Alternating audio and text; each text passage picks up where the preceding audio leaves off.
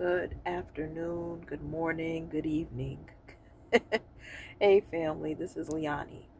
So, today's video is if anyone is in Christ. I was just studying some of the word and on a particular verse. And then the Lord just got me to writing stuff down. Holy Spirit was explaining stuff.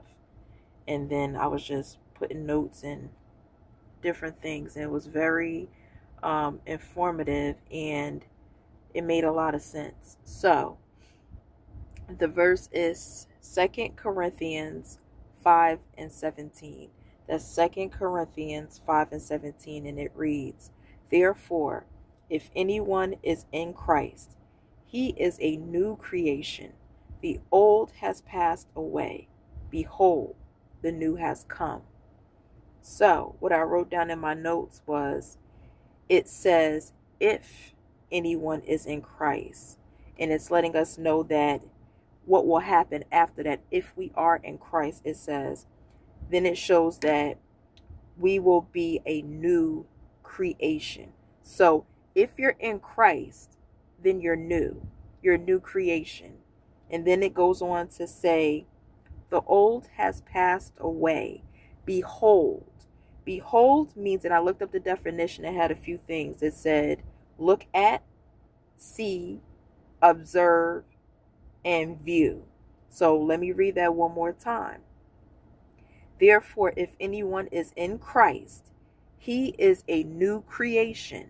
The old has passed away. Now let me use one of the words. Look, the new has come. Or look at, the new has come. Or you can put see, the new has come. Right? The new has come. It's telling you to look at that the new has come, which means you're not the way that you used to be. The old man cannot operate in Christ. Hear me clear. When I read that, I'm going to read it one more time, because if you anything like me, I got to hear it a few times. Sometimes I catch it right away when the Lord explains it. Other times I'm like, you have to elaborate on that again. And it's a few times and then I get it. But let me read it again, along with one of the definitions of behold. Therefore, if anyone is in Christ, he is a new creation. The old has passed away. Look at, the new has come. Or see, the new has come. Like I said, you can't operate in the old man if you're in Christ. The new has come. It says see, the new has come. So people should be able to see that the new has come. And it's not about you. It's not about, oh, look, I'm new. Look, I'm different. Look, I've changed. I don't operate the way I used to. Oh, look, prop me up. That's not it. That's fleshly. That's haughty. And that's prideful. That's not what he means. For you to be new, yes, people will see that there's something new. If you are in Christ, they're going to see Christ. That's what they need to see. They need to see Christ in you.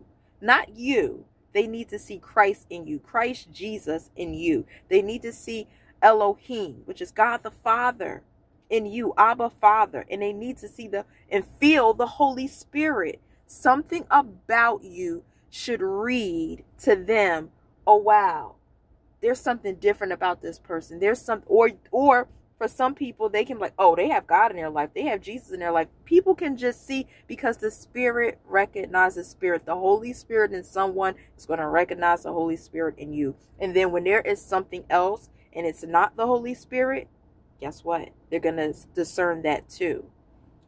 My husband and I were watching some shows, and they have like a lot of witchcraft, a lot of sorcery. Like they're just inserting it in these shows, or people doing demonic stuff or demonic symbols and all these things. And I'm like, so they just putting sorcery, like you can see it. And even the people that look holy, this is what I'm getting at. You have got to be aware. You got to have a relationship with Jesus Christ. You got to have a relationship with God the Father, the Holy Spirit.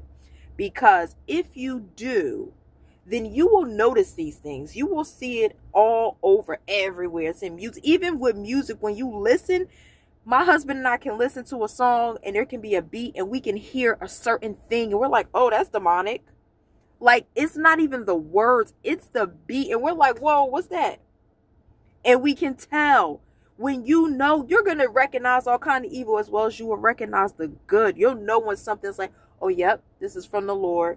This is godly. This is in spirit and in truth. This is real powerful worship. Not for people, not for hyping up a crowd, not for, you know, a popularity. It's not that.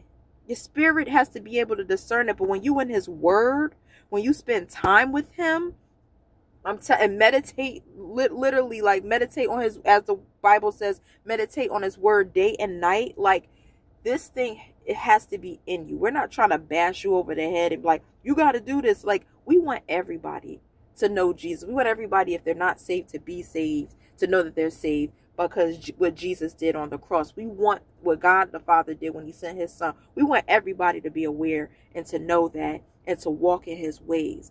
We're not gonna force people, because that's not what God does. Somebody will plant, somebody will water, and only God makes it grow. So we all do our part. That's that. But we want everybody, while we still have time, while you're still breathing and have breath in your body, we want you to know and to get this and to be aware and alert. A lot of these things on TV and social media and these music and all this stuff is just, it is mind-blowing that, you know, they put these things on the TV. I guess we look back at stuff that was in the 90s and 80s and we like, whoa, that was there the whole time. We never knew. But when you wake up, when God takes the scale off your eyes, you see stuff and you're like, wow, that was going on back then. Now they're just upright, you know, front and center with it. They don't care anymore because the enemy knows that his time is limited and that Jesus is on his way. So that's why he's trying to wreak havoc all over the world with people, with the believers. Things may happen, you know, that's just what it is. It's not anything new to us, because if you read your Bible and you know, it shows the events to come and it shows in Revelation the things to come. So we just got to be getting ourselves prepared and be ready. And that way, when whatever hour the Lord our God decides to come, we don't have to try and get ready. We're already ready. But I hope that this makes you aware, that it helps you to be alert, that it gives you strengthens your discernment and encourages you and uplifts you, because I bring everything in love. God bless you all. This is Liani. Have a great day.